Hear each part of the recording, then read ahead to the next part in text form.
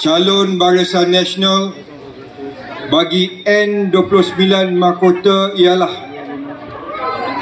Saudara Syed Hussien. Kluang UMNO Youth Chief Syed Hussien Syed Abdullah has been named as the candidate for the September 28th Mahkota state by-election. The announcement of the 40-year-old politician's candidacy was made at the launch of Barisan Nasional's election machinery on Saturday.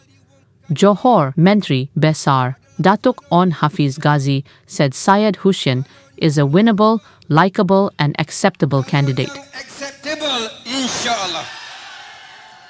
Saya juga minta supaya jentera-jentera kita juga terima keputusan pucuk pimpinan ini dengan hati yang terbuka. Boleh tuan-tuan? Boleh kita bagi sokongan yang tidak berbelah bagi kepada calon yang diputuskan? Dalam kita nak berkempen ini, kita nak menyantuni 66,000 pengundi di kawasan Dun Mahkota.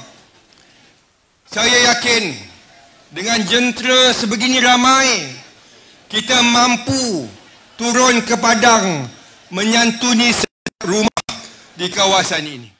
Syed Hussien said the late Mahkota assemblyman had made tremendous contribution and he hoped to continue her legacy. Leaders from the coalition were joined by representatives of the Pakatan Harapan coalition, which formed the unity government together with Barisan Nasional. The Mahkota seat became vacant when Datuk Sharifah Aziza Syed Zain passed away on August 2nd. The nomination of the candidates will be held on September 14th and polling will take place on September 28th.